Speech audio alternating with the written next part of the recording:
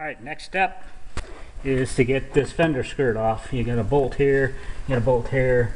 It probably bolts and screws up in here. And let's get this thing out of the way.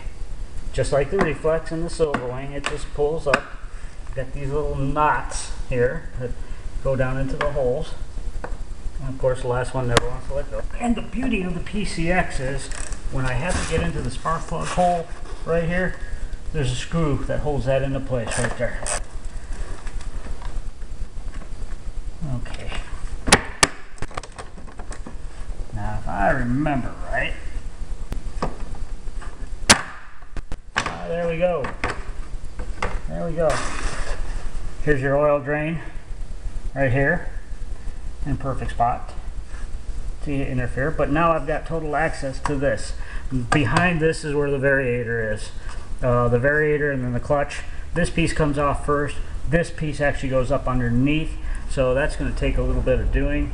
So I'm going to pause it for right now and get that thing off. These here, however, are 8mm, and boy are they on there. Yep, that's going to take two hands again. Alright, see if I can't put this thing down. And alright,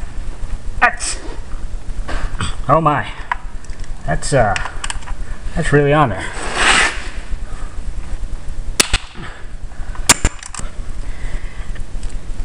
Alright, a few rocks in there. That's wild. Alright, that's your variator fan. When this is running, it's drawing air in here, pulling it in through here, and it vents it somewhere, probably right over here, somewhere. We'll find out shortly. But it also, it blows it all the way through the thing, keeping it cool. So, alright, again, let's try to keep these things together so we know where they go. They're all the same size, so it's not going to matter too much. Let's just keep those out of the way. And let's continue on with... Ooh, that was too easy.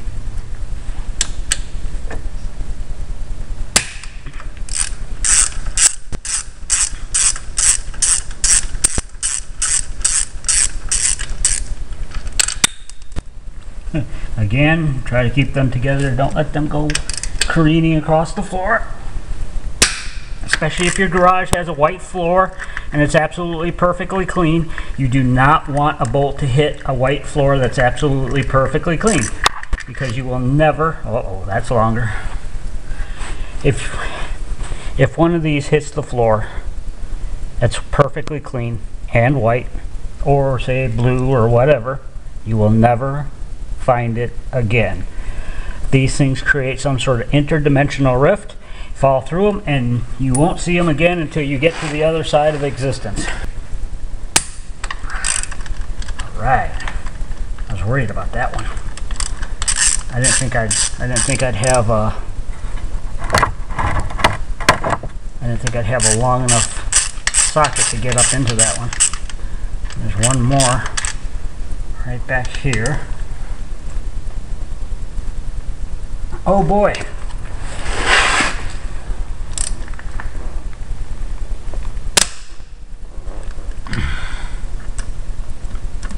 Folks, they put these things on with impact wrenches in the factory just for speed's sake. Oh, look at that. That one's even longer. So, they put these things on with impact wrenches in the factory just because they've got X number of these things coming down the line that they've got to build. But okay, come on, baby. But here in the real world, we don't get that luxury. All right, all right.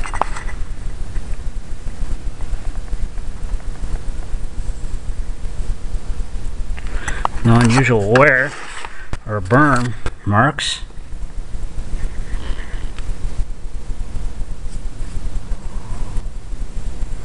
Cool.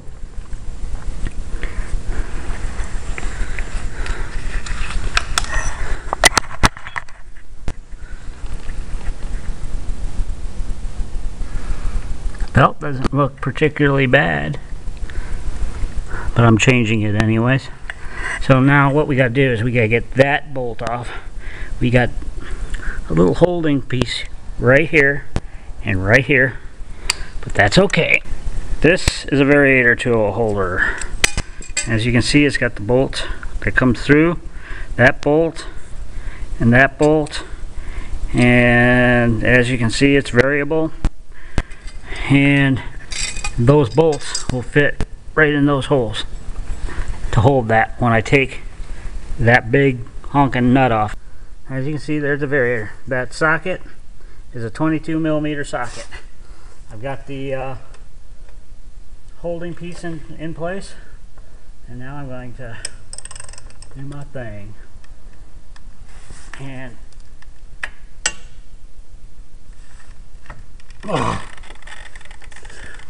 again, they use impact wrenches on these puppies. There you go. Big honking washer. Let's get this thing out of the way here. Alright. Let's see what we got here.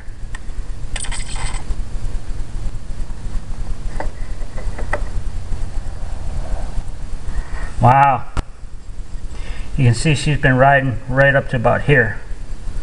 It did at one point go up to here. You got about an inch there that hasn't been used in a while. Wow. That's not good. The good news is it's all even. Hasn't cut a groove into it. That's good.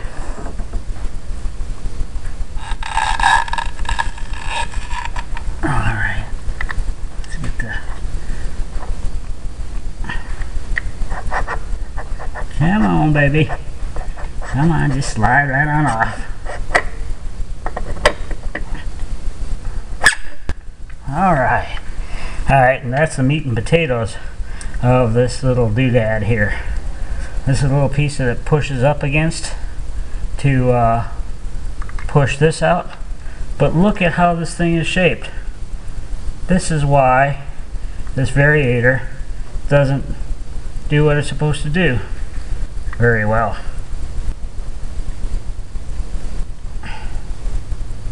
And I've got roller weights in here that look like they've got flat spots on them.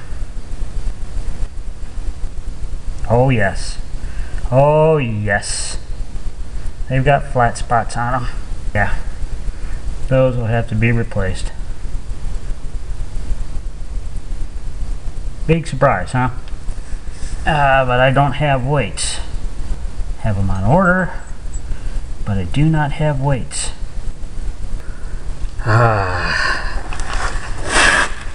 The good old days. Alright.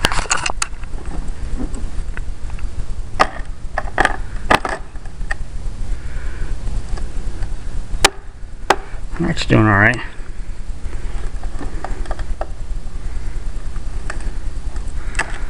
I don't know if you can... That's the one I saw right there.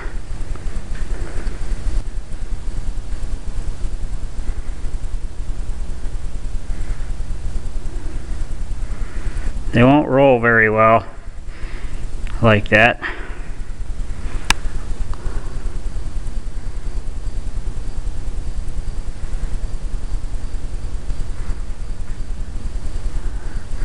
So I'll be back in here doing this again. Yeah, you can feel it right there.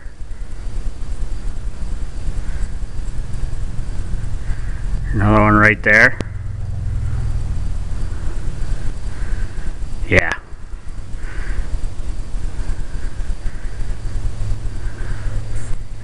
That's bad. And I'll be back in changing roller weights in the near future. Right now I gotta get that belt off. That means I gotta take this clutch off, slide this whole assembly out, and change that belt. Because I don't know if you can see it. It's awful tight up in there. So that's what I'll work on right now. You know, folks, now that I think about it, I'm not overly thrilled with that variator. Looks like it should tear the engine apart.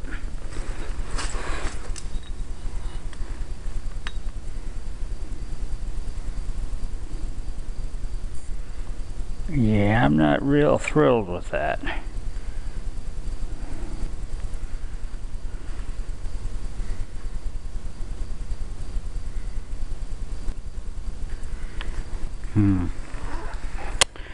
And I do have an idea. Since I'm not using the whole pulley, I mean, it seems to be coming up to about here and staying there. I got a range from here to here. This is probably where it sits when it's in the lowest. It only goes up to here. Alright, I've got an idea.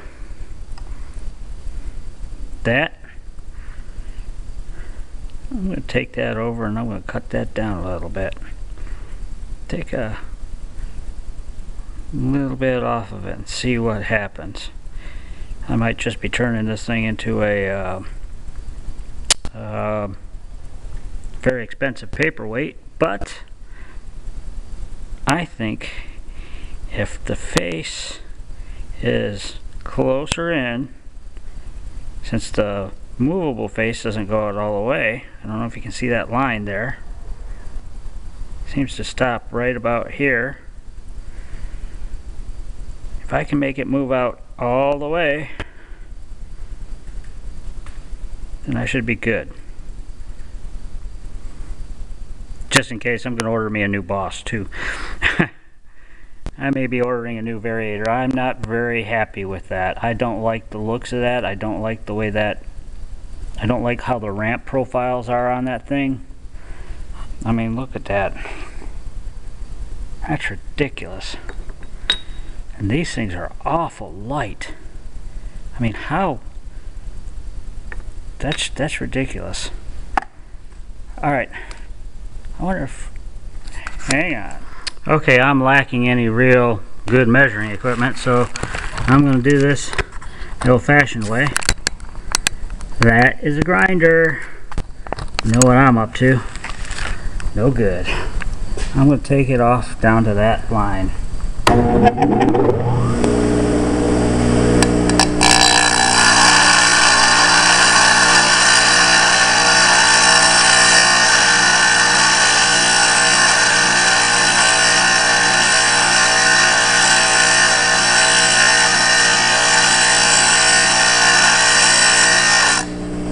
That baby's getting hot. Alright folks, one of the things we have a lot of capability at where I work here. And one of the things they have is electric welders and the gloves to go with them. So now we get back to where we was.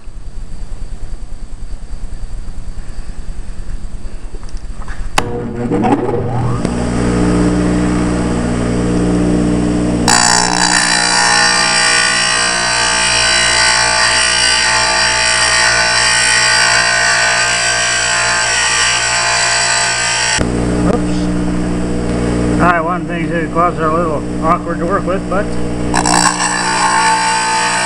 keeps burning your hand.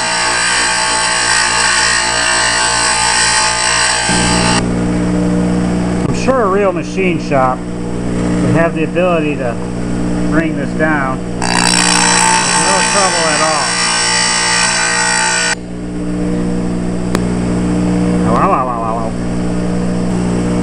We're almost there. I don't know if you can see that line.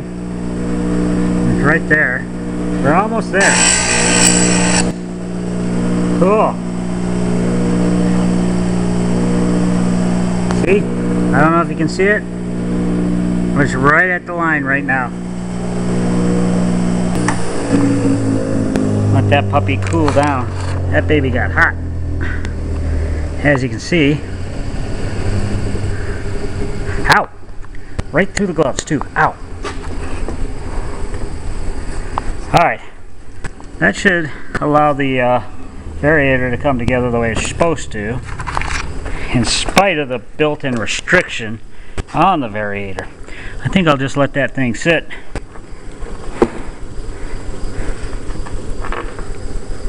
For a while. Yeah, let it sit, let it cool down. It's mad at me. Alright, sometimes this isn't enough. Sometimes you gotta put a clamp on the back brake because your emergency brake sucks. And you gotta raise these things. Instead of just being all the way, you gotta let the nuts catch the inside of this here, and then you can pull off your clutch. Alright. I just need this thing to come out far enough.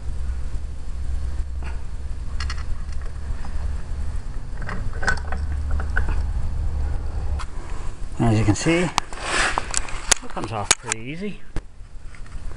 Nothing really overly fancy about it.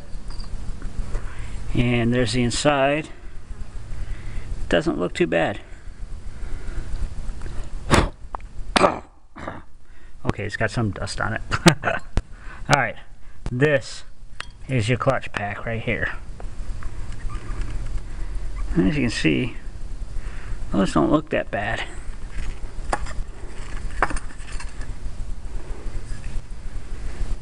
I wonder what that means.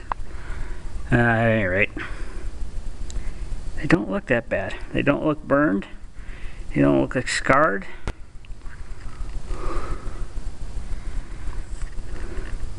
Excellent. Alright, it's time to get that belt and get that thing on there. Alright, there's one thing I wanted to let you know too. There's the, hang on. There's the old belt. Notice what it says on it?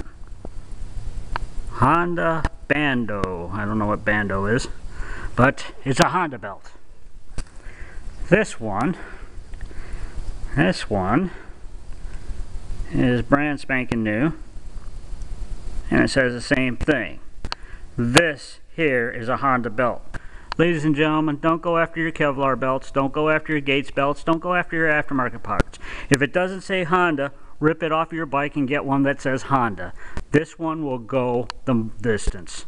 Those Kevlar ones will not. They are junk. I just want to let you know. It's your choice of what you use on your bike and how you modify it and what you do to your bike.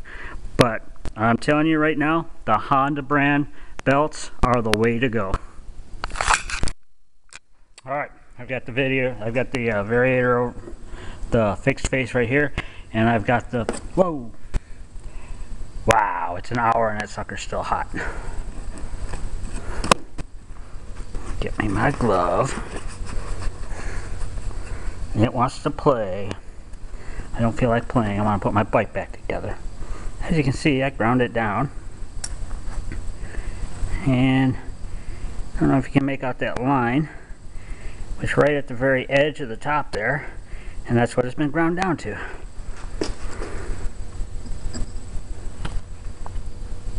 Sweet. It sits flat. It sits flush. That's what I want to see. The other side that sits against the back of the Variator, the fixed part where the weights push against, that has not been touched. Only the distance outward has been touched. But as you can see, it's right down to that. Maybe you can't see it, but trust me, it's right down to that line. And I think I'll have a better movement for my Variator. I think I'll have a lot better movement with my Variator the way that thing is set up. Alright, I'm going to get this thing back together and see if she'll run. I've got that up. I've got the clutch back on. Let's see what we get going here.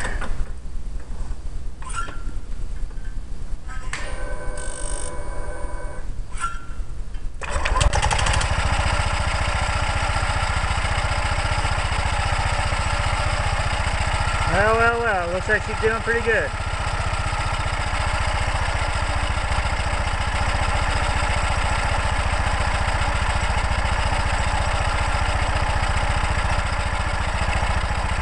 it doesn't look like there's any wobble on it at all. So I must have kept that boss nice and flat. Excellent. All right.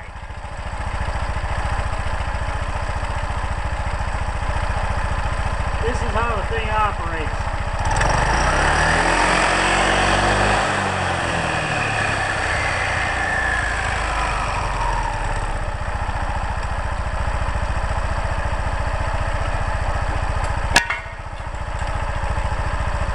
Feels like she's breathing a whole lot better, that's for sure.